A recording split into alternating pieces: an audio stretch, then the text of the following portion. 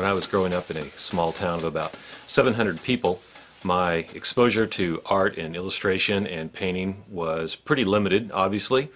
And one of the things that I did have access to were comics and things like Mad Magazine and Cracked Magazine. And I used to read those religiously. I used to trade them with my friends. We'd get together and decide, okay, who's going to buy what comic this month, and then we could trade at school or during the summer or on the weekends or whatever. So we had this. We had our own little system of making sure that we could all have access to whatever that we wanted to look at and to read. And of course, Mad Magazine at the time was all black and white, and they had great artists in there like Jack Davis and Paul Coker. Cracked Magazine had John Severin. He used to do a lot of the covers and a lot of the satirical movie and play takeoffs and the literature takeoffs. And it was all black and white. The covers were color, but the interior was all black and white, which is fine to me.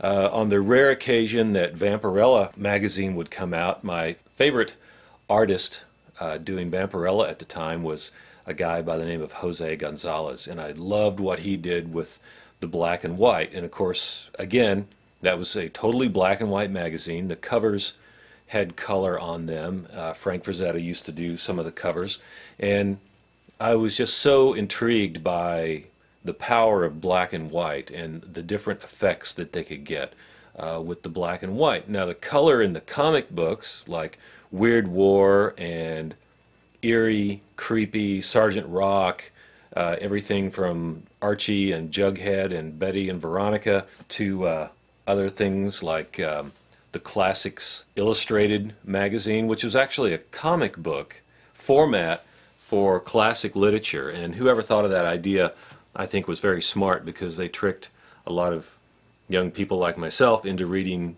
classic literature and in comic book form, which was really interesting. And later I was intrigued enough, and I had just enough of an idea about the story that I could go ahead and read the full-blown literary works. So that was a pretty good trick back in the day to get young people and students to read good literature. Now, the comic books that I looked at were always in color, and the Classics Illustrated were in color, but I really didn't care because the color seemed a little garish to me. It was a little acrid. It was like pure colors of ink printed on really bad pulp paper to make them affordable, of course. So the color wasn't all that intriguing to me, because I guess I just suppose I didn't think it was that good, or it wasn't something that really captivated my attention. So I was constantly looking at the black and white, paying much more attention to the black and white. And the other things that I used to do with the comics especially, and the Classics Illustrated, was I would kind of play this game with myself. I would get the new magazine or the new comic, and I would just go through it, and I would try to see if I could pick up on the story and the storyline by not reading the words, but just looking at the story. And that was just kind of a game that I did to entertain myself when I first got a new comic or illustrated or Classics Illustrated. But what I was really doing, I think back to the past when I was doing that, what I was really doing was checking up on the storytelling abilities of the people that were actually writing and publishing these works. So I guess I was always aware of the narrative. I was always aware of the storytelling of pictures. And like they say, if you can look at a lot of really great classic movies with the sound turned off and still get the story. And I think that's pretty important. So basically, my world of illustration and sequential art, which is basically a comic book, was really focused on the black and white values of how to make pictures work compositionally, and the excitement. And Jose Gonzalez in Vampirella magazine could make fog and rain and snow and sleet and gloomy nights and exciting scenes during broad daylight. He could do anything with pen and ink with just black and white line art, and that was amazing to me and really intriguing, and I appreciate it. The illustrations that I did see that were in color, besides the comic work, were things that my mother and my grandmothers had around the house, like Ladies' Home Journal and Red Book, because I grew up in the time of the great magazine illustrators, or actually at the very end of the great magazine illustrations. And of course, Mark English and Bernie Fuchs were the king of the ladies' magazines illustrations. In Red Book, Ladies' Home Journal, there's a list of 20 that were really at the top of the game back then.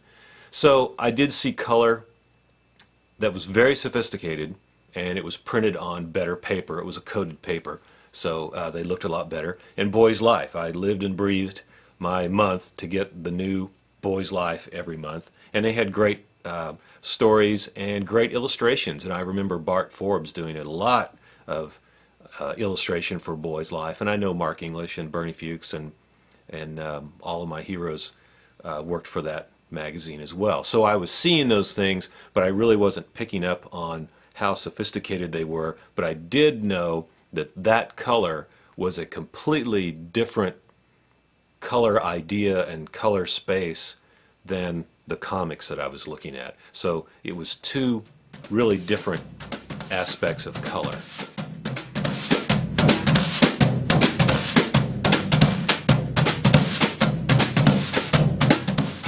When I got out of college, started trying to make a living making pictures, doing illustration, I had a severe problem with color because I never really thought about it before.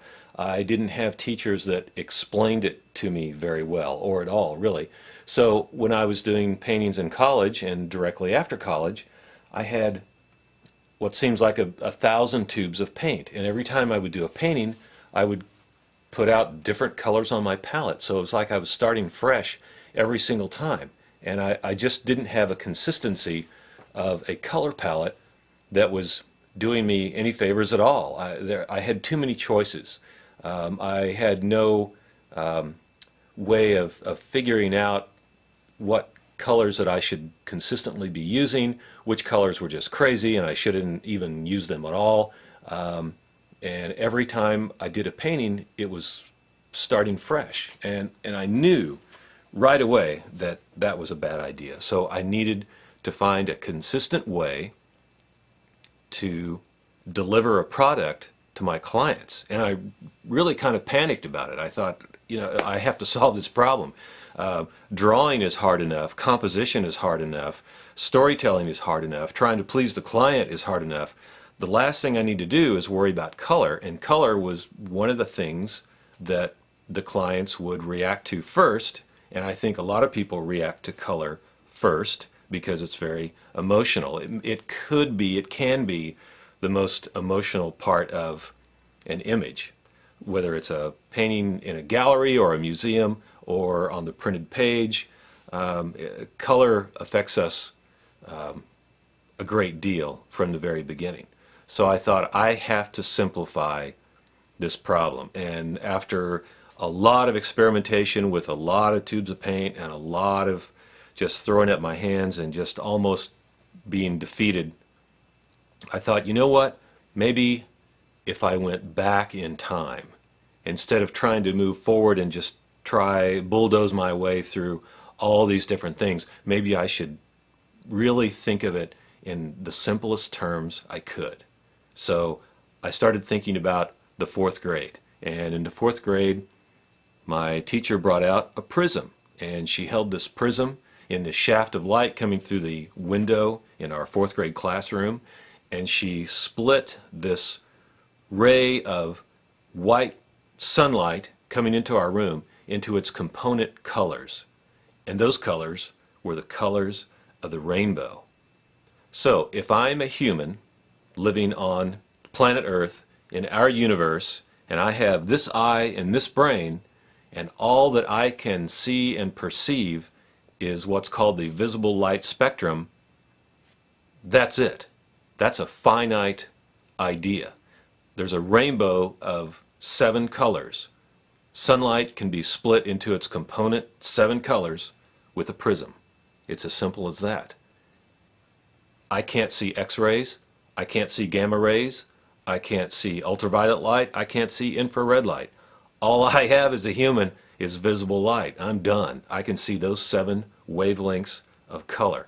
That was where I really had a breakthrough to make things simple. So then I looked at a color wheel, really looked at a color wheel for the first time. And there were the primary colors, red, blue, and yellow. Okay, we all know that. And there were the secondary colors. Secondary colors come from combining any 2 of the primary colors. In other words, if you take the primary colors of yellow and blue, mix them together, you get green. Green is a secondary color. If you take red and blue, 2 primary colors, mix them together, you get purple. Another secondary color. The other secondary is orange. So now I'm looking at the color wheel, and there's 6 colors on there. That's it. You can make variations on those colors, but there's only 6 colors. That was the other breakthrough.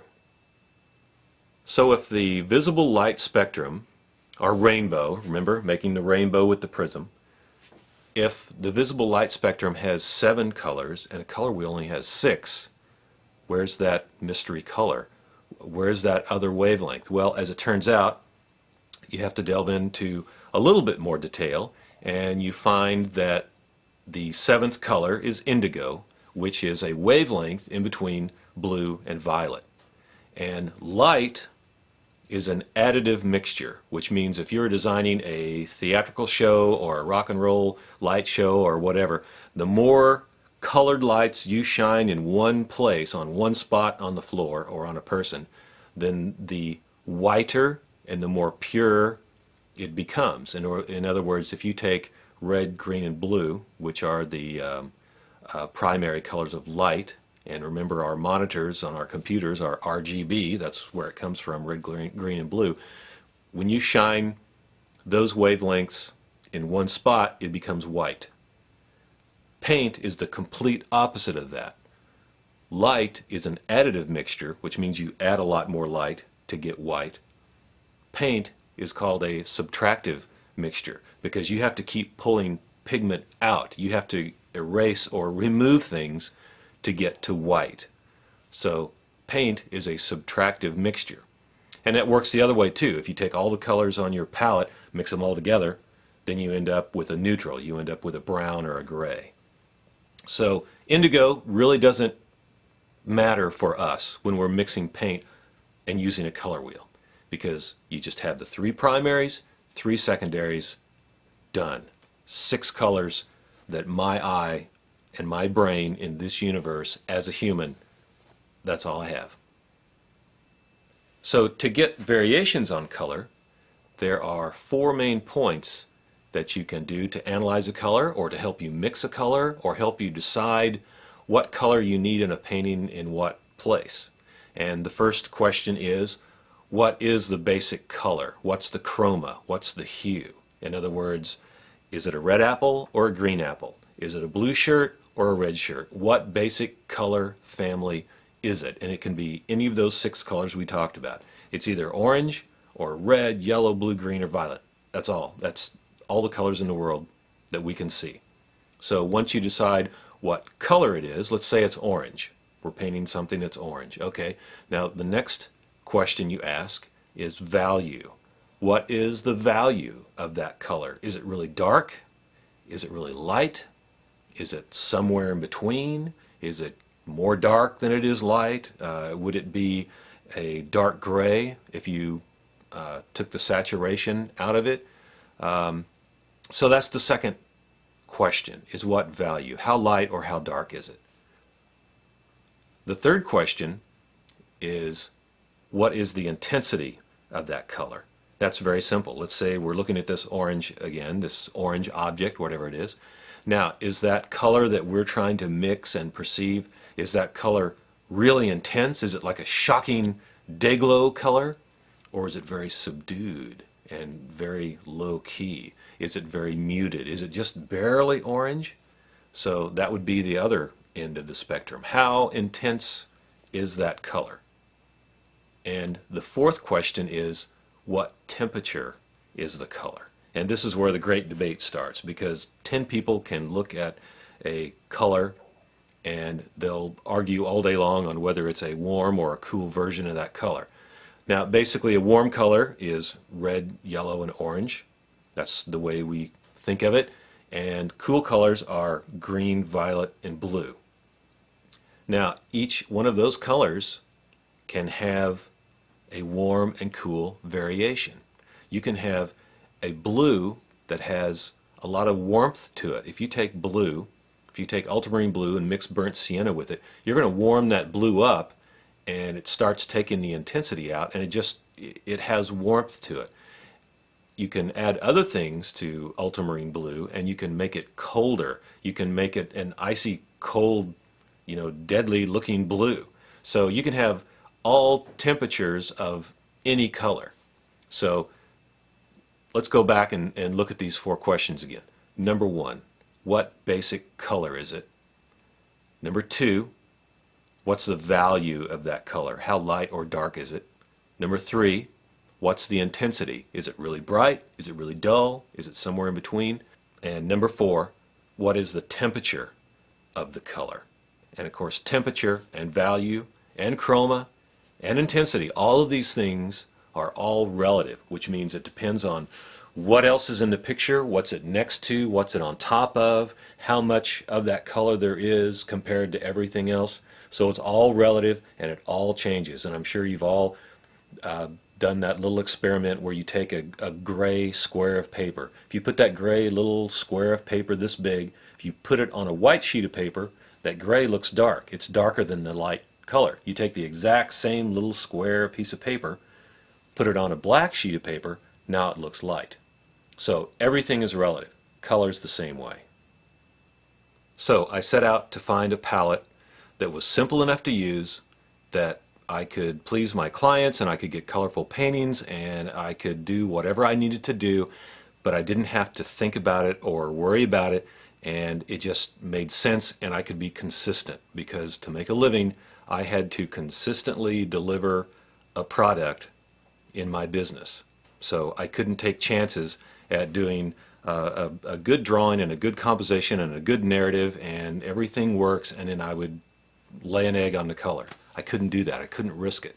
So after much experimentation and using this and this and this, I decided, obviously, from the beginning I was going to use those primary colors, because I thought all the colors come from the primaries. The reason they're called primary colors is because you cannot mix them. You have to start with that color of pigment. Red, you have to start with red pigment. You can't mix red paint. So I got red and blue and yellow, which I had a trillion colors in my paint box already, and I started mixing and matching them, trying to figure out the simplest way of making a palette. What I ended up with was ultramarine blue. I thought, okay, that's my all-purpose blue. I can get a lot of different places with that. It works well with the other colors that I chose. And cadmium yellow medium. And the red I had to compromise. I couldn't find that fantastic all-purpose red, so I used 2 colors of red. Alizarin crimson, which is a cool red, and cadmium red light, which is a warm red. So by keeping those separate on my palette and sometimes mixing them together one way or the other, that was my palette. Ultramarine blue, cadmium yellow medium, cadmium red light, and alizarin crimson plus white. I virtually did all of the paintings in the middle section of my illustration career for about 10 years. I was an illustrator for 23 years. So about that middle 10 years, I basically used that exact palette for every painting, with the addition of what I called a guest color, because I noticed that from the beginning my paintings were very harmonious in color, because I had nothing to do with it. It was all the palette's doing.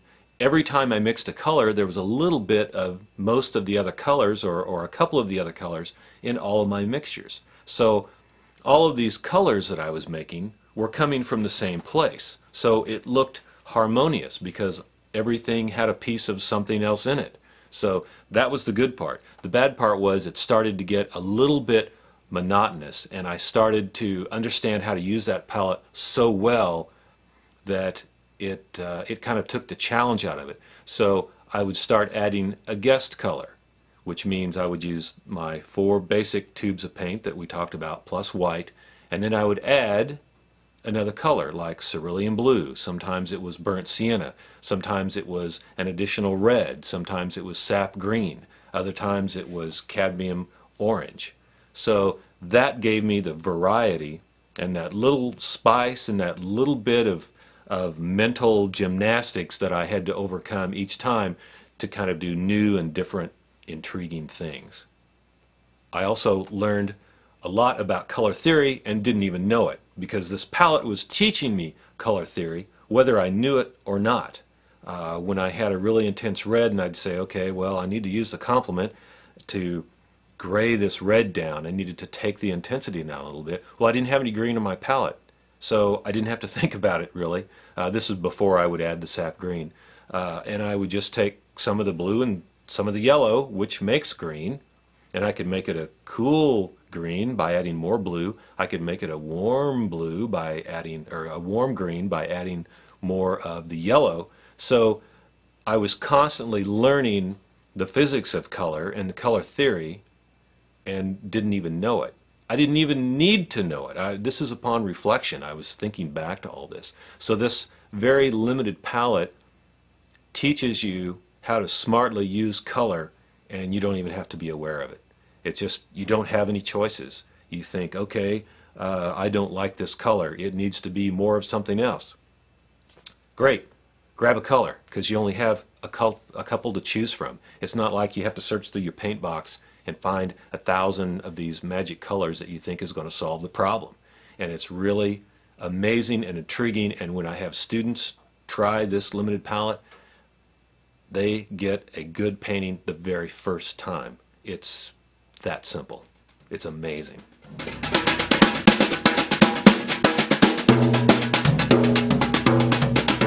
I have my limited palette colors put out on my palette now, and I'll show you those. I have 2 batches of white, actually. I like one batch of white that I use for mixing warm colors, and I pull from this side when I'm using cool colors. You don't have to do that, but that's just something that I found kind of keeps things a little bit cleaner, a little bit more organized. So I have the cadmium yellow medium, cadmium red light, alizarin crimson, and ultramarine blue.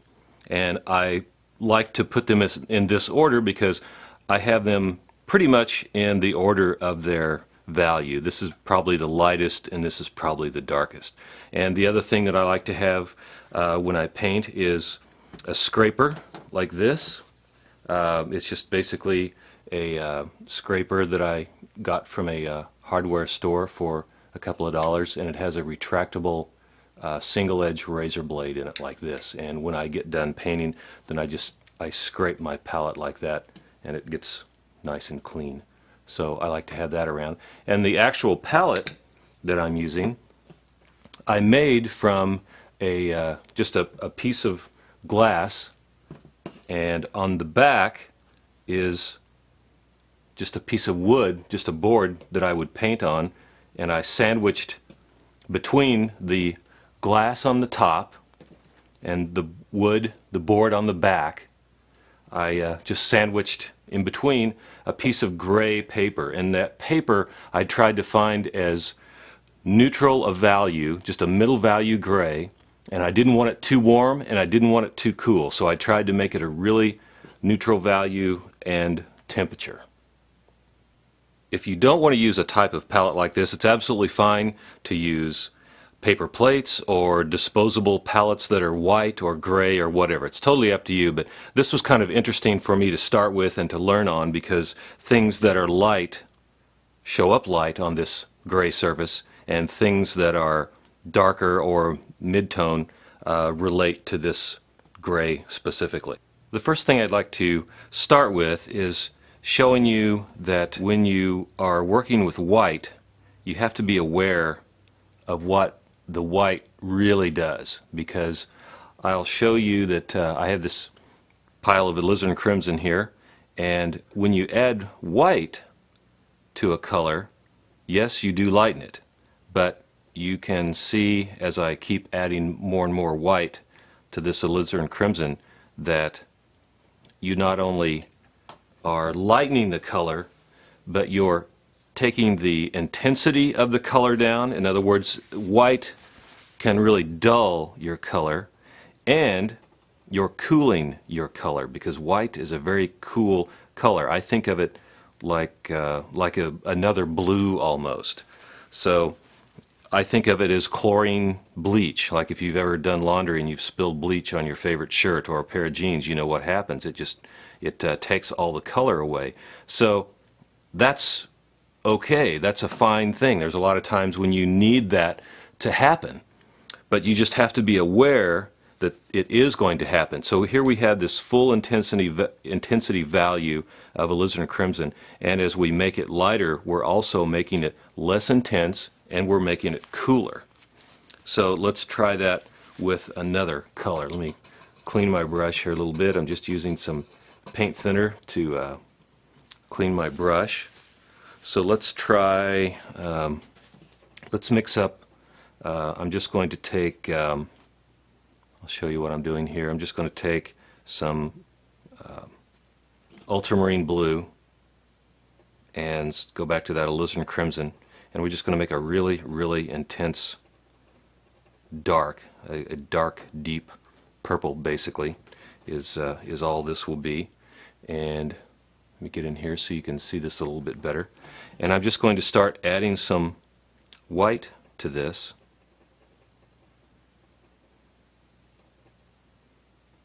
So you can see we're starting to lighten the color. You can see that it's a purple now. But you can also see how quickly the intensity goes down as we keep adding white, just like with the red and the pink over here. So there's nothing wrong with that happening. You just have to be aware that white takes the intensity out of color, and it takes the temperature down. It makes it cooler. So you just need to be aware of that when you're painting. And there are other ways you can lighten colors by adding perhaps Naples yellow. That would be, I use Naples yellow sometimes as my guest color when I know I'm going to be lightening a lot of colors. But that's just an example very quickly about what white will do to color. So just be aware of that. We talked a little bit about what white is and what white can do and what it does do. Now I want to talk to you about black, and what I prefer to call it is dark, because it's not necessary that it is black. There's nothing wrong with black paint. There are wonderful, amazing artists that use black paint. Let me give you a few. John Singer Sargent, Winslow Homer, Mark English, Chris Payne, Gary Kelly. All of those people use black, and they use black very effectively, and they use it correctly. I think a lot of students get in trouble because they use black ineffectually, and they don't use it correctly. They don't use it well. So here I've mixed up what I call fake black. It's ultramarine blue and burnt umber. And you can see that it's dark. And it's not necessary that it's black, because I'm not concerned with something being devoid of color. I just want this to be a dark neutral. So what we can do now is I can make it a really cool dark by adding more of the ultramarine blue, or I can do the same thing and make it warmer by just adding more burnt umber. And the interesting part about making your own black is that when you add colors to it, you're adding colors to something that's already a color. So when you add colors to black, not as interesting things begin to happen. But when you add colors to a black that you mix yourself, you're adding color to color, because I'm using two beautiful colors to make this dark. I'm using burnt umber, which is an earth color, of course, and ultramarine blue. And when I start adding other colors to it, interesting things happen because I'm not starting with just a dead, dull black to begin with. I'm adding colors to colors. And I think that is the most important lesson to learn here, is that when you make your own dark, that it functions more as a color. Now you can see this beautiful array of neutrals that I have going, and of course we can just keep adding more and more and more. We can throw some white in there to see what that will do. But you might say, okay, well, that's a pretty intense color down here. It's all relative to everything else on your palette, everything else in your painting. Let me clean this brush a little bit, and let's put some really pure pigment next to it just to compare. So here's two really pure pigments right next to this orange that we made, and this is a low intensity orange, but it is absolutely beautiful because it's made with those cadmium colors that are mixing with our homemade black, our just dark pigment that we made. Two other mixtures that you can use to make your own dark or homemade black would be cadmium red deep and Prussian blue. Those two together make a really good dark, or alizarin crimson and phthalo green. And you'll just have to mix those on your own and work with them a little bit and find out which ones that you like and fit your paintings and your personality.